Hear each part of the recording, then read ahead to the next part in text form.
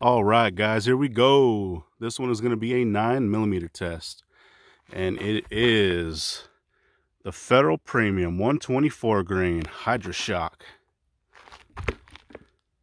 This one looks like has that little post in the center. Pretty old school round, but we're going to see if we can keep up with today's technology, and we're going to be going through the jugs. We got 5 lined up with 4 layers of cotton t-shirt, and so something just happened. I'm probably not gonna be able to get chronograph numbers on this one. Actually, before testing, put a 22 mag through the chronograph. I'll show you that. So here's the hole I end up putting here, mess the screen all up. So I've been looking for one for a while, still haven't found one, but we'll get one soon so we can get those numbers back. But for this one today, I don't think we're gonna be able to get any numbers, but that's all right. We'll see what kind of performance we can get. But we are gonna send it through the jugs. Here we go.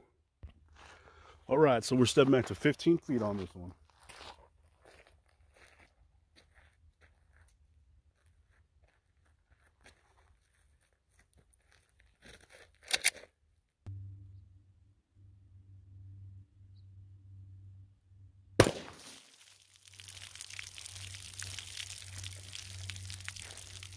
All right, let's see how that one did.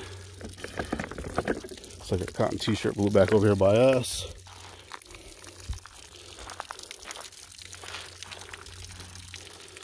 Let's see, looks like we got a pretty good center shot. There's the entrance on that. 2 layers, and somewhere in this mess, let's see, exit on that 2 layers. So sorry we weren't able to get chronograph numbers. We will do it retest this one in the future just so we can hopefully get some numbers. But anyways, here we go. So we got our first jug. Looks like we got a pretty good center shot. Split that thing really nicely.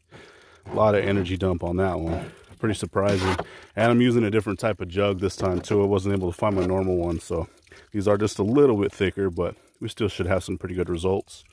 But we have a split up here by the handle, and there is our exit hole, looking nice and jagged. So hopefully we're getting some expansion, but pretty good energy dump. That is jug number 1.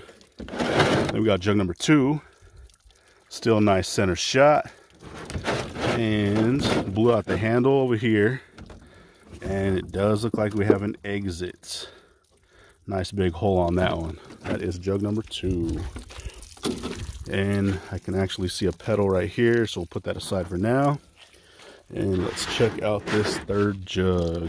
So it looks like we caught it in the 3rd. You can hear it tumbling around in there. Once again, still tracking nice and straight. Pretty good size hole.